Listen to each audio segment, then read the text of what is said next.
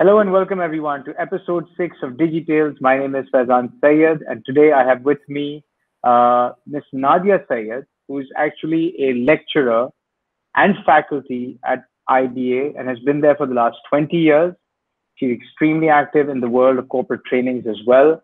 And almost every student who's graduated in IBA has had a lecture with Miss Nadia Sayeed. So hello, Nadia, how are you today? Thank you, Faizan, for that very generous introduction. But yes, IBA has been a very, very long association for me. Yeah. Well, every time I meet a student from IBA, they all speak highly about your class. They love the person selling sessions. And somehow you've also roped me into those.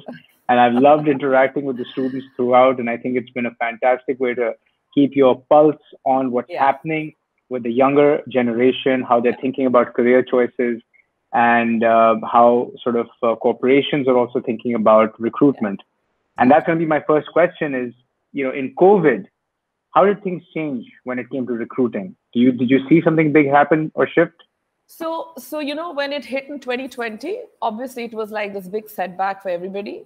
And yes, there were organizations that had gone through the first stage of recruitment, second stage of recruitment, and all of a sudden were sending emails around that we won't go through with this. Kids were waiting for the last interview. That was not, that never ended up happening. So yes, there was that, that huge kind of a break that happened. And then I think very quickly, the world kind of figured out, what, this is not going to be going anywhere. And as if I look at the data from 2020, that yes, a lot of big organizations that may have said, okay, we have a hiring freeze, so we're not recruiting. But then there were companies who realized that there are lots of talented people around. There's a lot of work to be done. So let's get these people on board and let's start getting them to do the work. So, students who graduate from all the institutions in Pakistan, they're very tech savvy. They're very, very digitally mobile. And slowly and gradually, I would get emails from students asking me, okay, this organization has approached me, that organization, can you just help me with this interviews, whatever. And as I think months went down into the summer, September, October, November, and we were nearing end of 2021, I think most students who really wanted to do something got to do something. And I saw that. So there was an active recruiting scene happening. And even though it was all work from home at that time, or there was some sort of hybrid model, you think that made it difficult for the recruitment process or for the students who hadn't practiced online interviews? They always expected it to be in person. How do you think they fared in that? I mean, was it a difficult adjustment for them? And did the recruiters have a difficult time identifying the right candidates? I think both of them were learning, both the recruiter and the candidate. So a lot of them, there was a lot of forgiving environment, I think, right? Because it was new for everybody. But like I said, students pick up very fast. I think they were probably more agile than somebody who was sitting across and probably somebody who was, senior in age. And I think institutions like IB, I can speak for, caught on very fast. And we started training kids for that kind of digital presence. Before you know it, I think the entire process completely shifted online, from assessment centers to digital interviews, through online case studies. So I think it was just, I think, that initial hiccup. But once I think the environment realized that we just need to tweak the processes, I think now I'm fearing that I don't know if students can sit in front of people, whether they've gotten the face-to-face interaction, actually, to walk inside, there's a lot more of you exposed versus what you are visible on screen.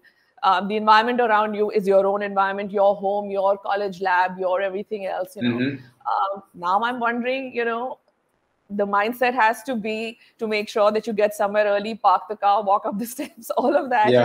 And you used to come to campus and train people on things like this. Yeah, that's true. So now, it's an adjustment. It's an adjustment. And I think kids have to be flexible now for both kind of scenarios. But tell me something, do you think that trying, so there was, I would always hear this sort of phrase that, within the first 8 seconds or the first 10 seconds, if you're going to hire someone. And, that was comprised of the way they walked into the room, the way they were dressed or presented, the way they greeted you, sort of how much confidence they had. And just within that 10 seconds, if you've done recruiting enough, HR people would say that, we can pick whether they'd be a fit in the organization. Yeah. How does that apply? How does that shortcut or stereotype apply when you're doing it online? Because you don't have that same experience anymore. It's just a person sitting in front of you. That's why when students come and give me the feedback on the questions, I realize that it's a lot more. The questions have been more, the time has been more, the grilling has been more. I completely find that the interviews are a lot more intense than they were before, because the digital medium is a difficult medium to engage in any case, right? There's a lot more distraction. So where they would ask 5 questions, maybe 10 questions, 6 questions. So I felt that students were having much longer interviews. And do you think a person can really present their persona accurately for the role in question using a digital medium? I think it's a case of no choice. And I think recruiters with time have also developed the art of being able to figure out somebody on a digital medium. I mean, a recruiter who's been taking, say, 100 interviews physically over time has learned from his first interview to his last interview, perhaps physical. I think it's that same recruiter who learns from the first digital to the 50th digital. So I think it's that learning process. And eventually, just the placement of the camera, for example, is going to take a recruiter off that, the camera is below and we can see your, lower chin. So where you would look at how somebody crosses their legs and puts their belongings on a table, you're going to probably judge camera placement, right? Noise, background. So, and these are the things that we are teaching now in class. You're talking about light. You're talking investing in ring lights. We are saying that, it's 2,000 rupees. Please invest in a ring light so that you have a whole lot of interviews lined up. You get the light from the right direction. So these are the new teachings that you're doing. And I think students are picking that up. Any big no-nos that you've come across that recruiters have complained about, that, this is definitely something that a student should not be doing, or we found this was inconvenient, or, what are some of the challenges you've seen?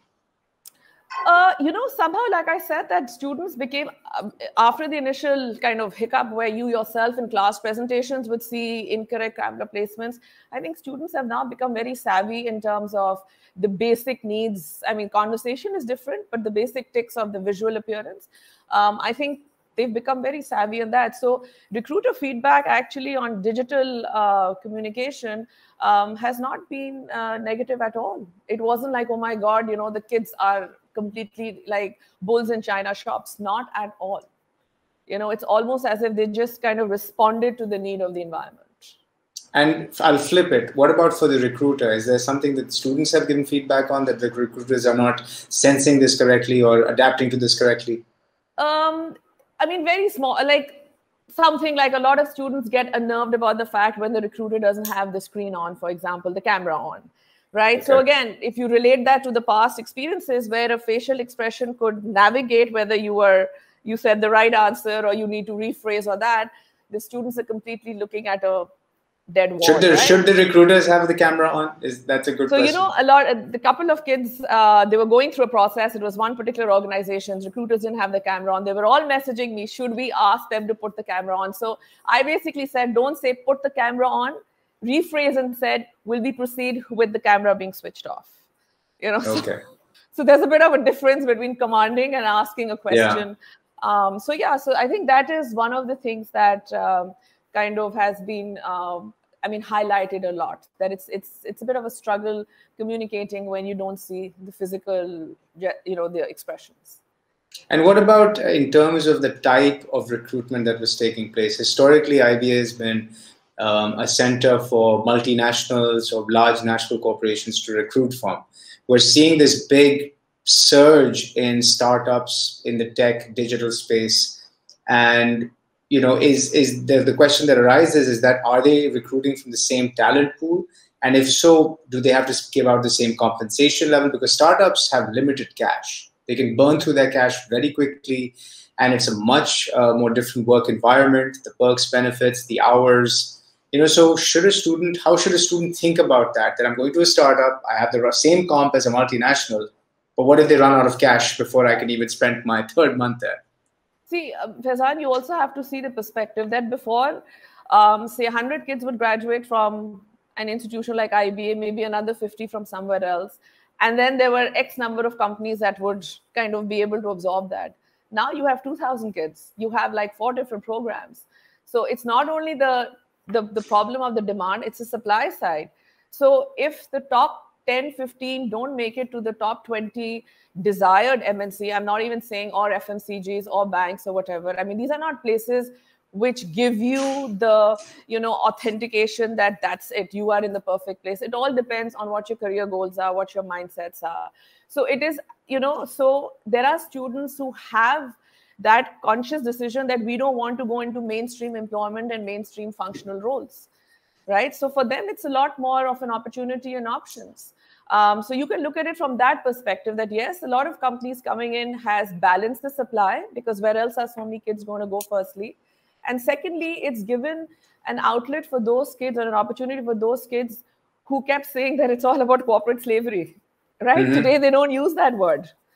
Because when you are training students with a skill set, you are talking about entrepreneurial opportunities, you're talking about startup opportunities, and then you're talking about the mainstream employment. So I think it's always good to have options for students so that they are able to, figure out where they want to be. A lot of them will join a startup, leave, and be back to square one. But then this is the time to do that.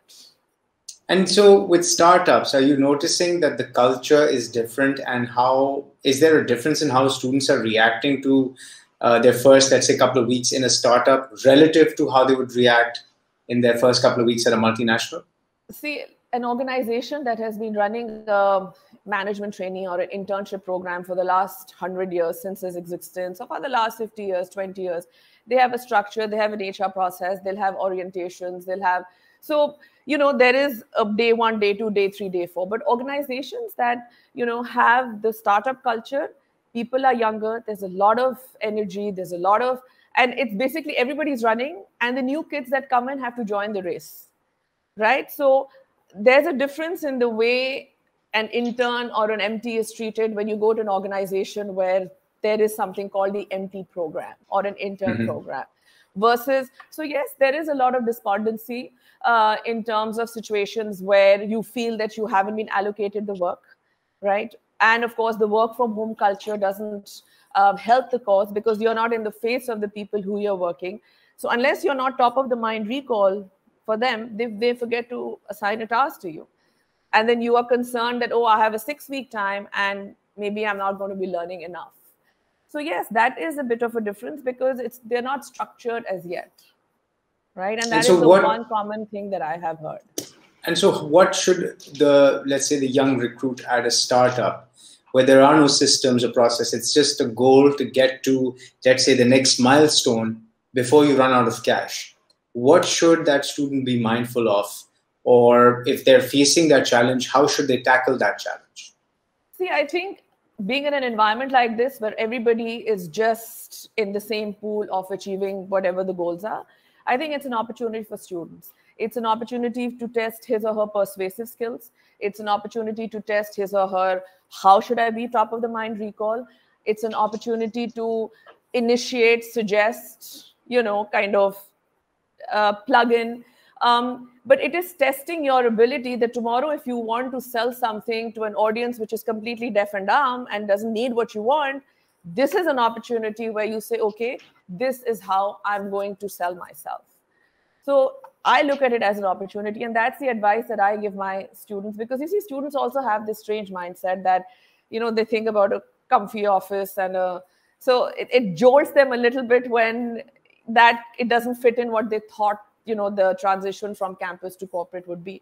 But I think high energy, power packed startups are very, very strong learning grounds for students who want to test their skills. When you learn in an unstructured environment, you really learn how to structure things for yourself. And that is skill addition. So then let me ask this question. There would always be this question sort of when I graduated from college and the startup scene had just picked up globally. Should you work at a startup right after college first, or at a bigger, older company, a multinational, or someone who's been in business for 20, 40 years and has the systems and processes in place? Which one is the better choice? Okay, so if you look at the local mindset, if you're talking about the Pakistani mindset, unfortunately, a lot of students make these decisions because of lack of options. The majority mindset, we still have that mindset that, it has to be the top 10, top 15. All right. So everybody will gun for that. And when those start falling like dominoes, for whatever reasons you don't make it through recruitment processes, then these become options. There's a very handful, a very small number who make an organization, which is a newer organization, their first preference. Either because they know that they have things that they would like to pursue themselves, they have an entrepreneurial mindset, or they have family businesses to go to, and they have a timeline to which they feel that they need that outside exposure. But if you look at our local mindset, there are very few people who will raise their hands and say, you know what, this is going to be my first. So the run towards the established organizations is there. But because, like I said, supply and demand. So all those who are in supply find a placement in these organizations. Interesting. And so if I flip it now, I mean, if I look at it from the perspective of the employer, do you think that the students that are coming out are ready? And if I'm an employer, let's say that's been around for 20, 30 years, a larger corporation, been in business for a long time, do you think the students today are ready to fit into my structure, which is sort of built on tradition and systems and processes? Or are students going to be adrift in a structure like this or an environment like this? You see, the thing is that like I said, I've been a product of the same institution and I'm working. So the evolution that I've seen, it's a great eye opener, right? I remember going for interviews, training students for interviews when I started my teaching career, that open a textbook and that's what's going to come the next day, right? But today, no matter what structures there are, skill sets and personal skills are taking priority. And going forward, I think COVID is going to seal that. I mean, the people who were asked to leave the organization, they were the people who could probably functionally perform. But to put it in a very layman's language for people to understand is they probably couldn't lead from sitting on a digital screen. That's it.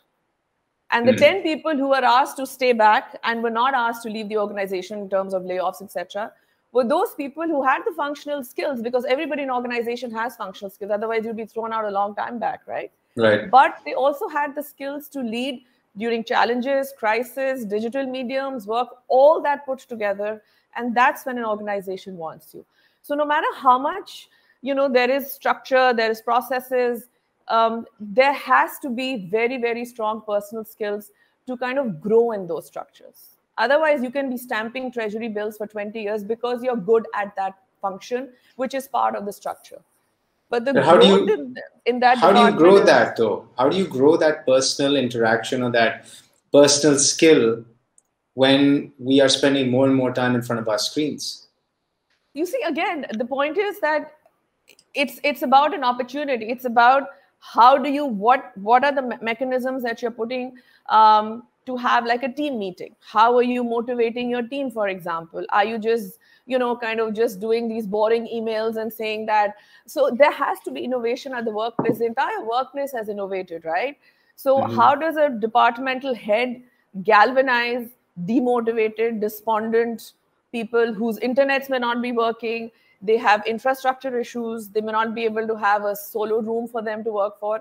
So how is that person who is in charge of these 10, 15, 20 people move forward with their assurance, motivation? You see, the structure has not collapsed, but the person who's leading people within that structure has to use a different technique.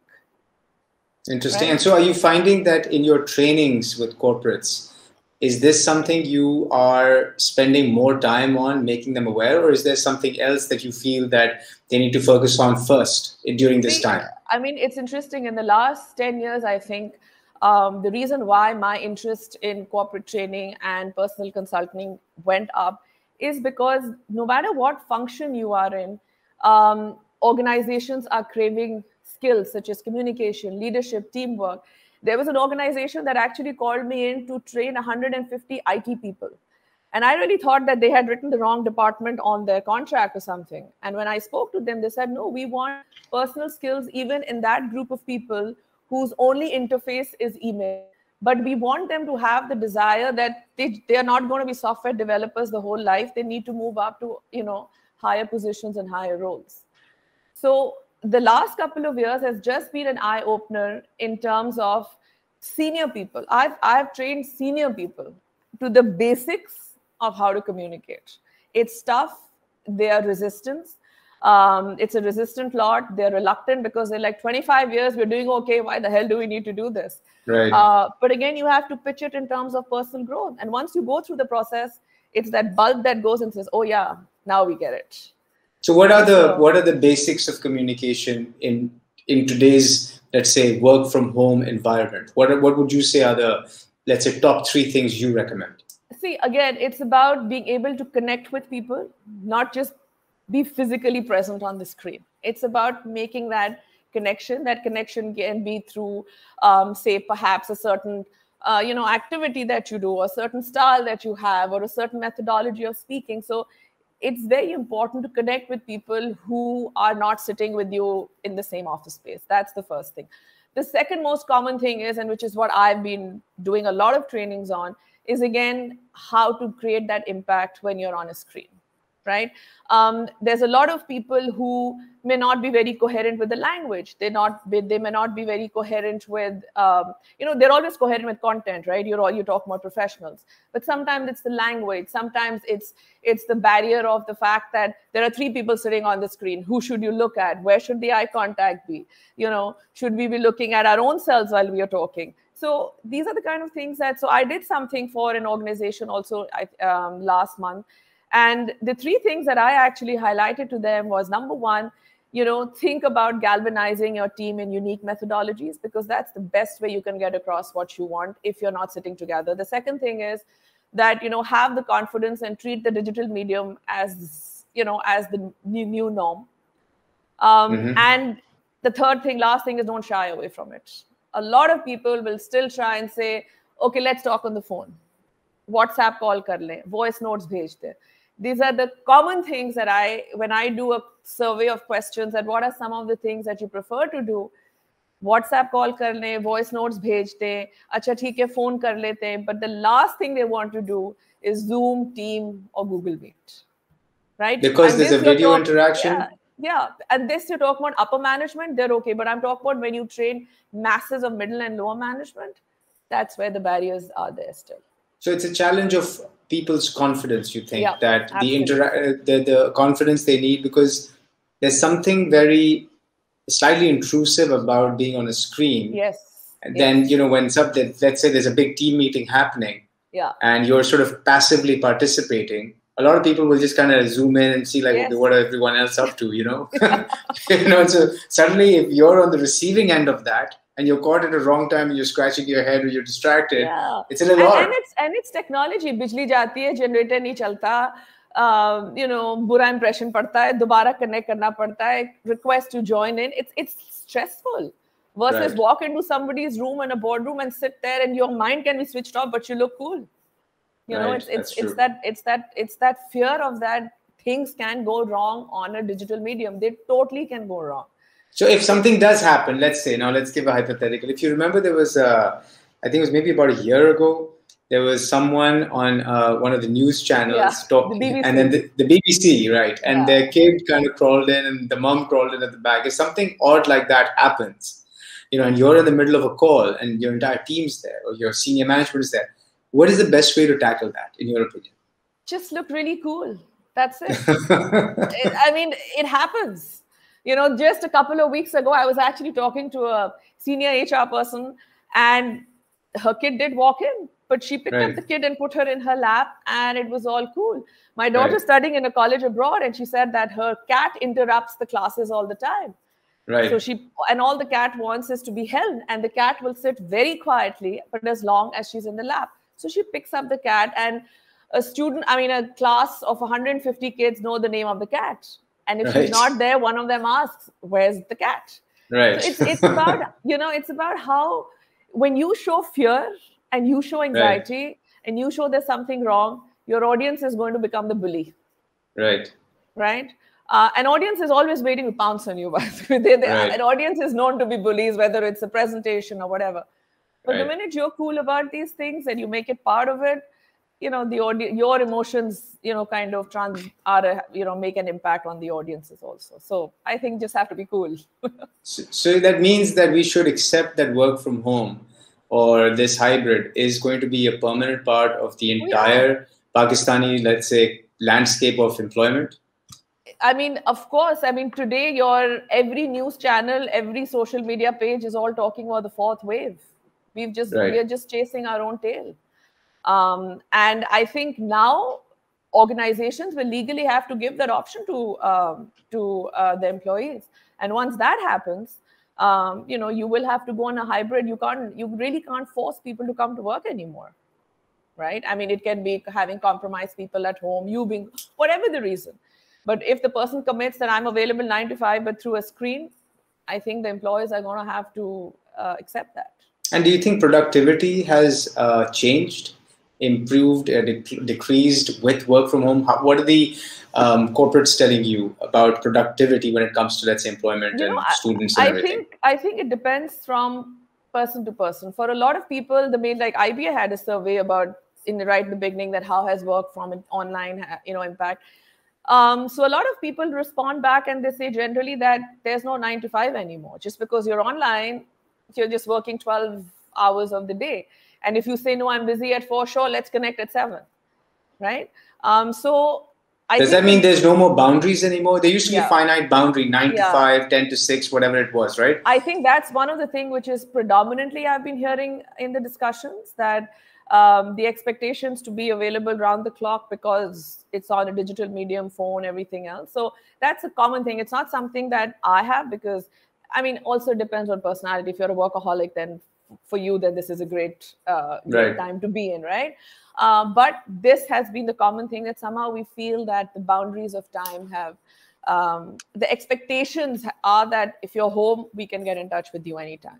Once so that means office, that's the end. That means your life is a, let's say, sort of a fusion between work life, home life, personal life, right? Yeah. So that means I would make the assumption then you really must be passionate about what you do. Otherwise, if you don't like what you do and it's intrusive in your everyday life, or let's say घंटे पे कोई आके कहता है अब meeting कर लो, तब meeting कर लो, मतलब if you're not enjoying what you do, then you have a big problem. So passion, I think now for the first time, probably means something. They talk about, oh, you should be passionate about your career or follow your passion or, pick something that you are passionate about.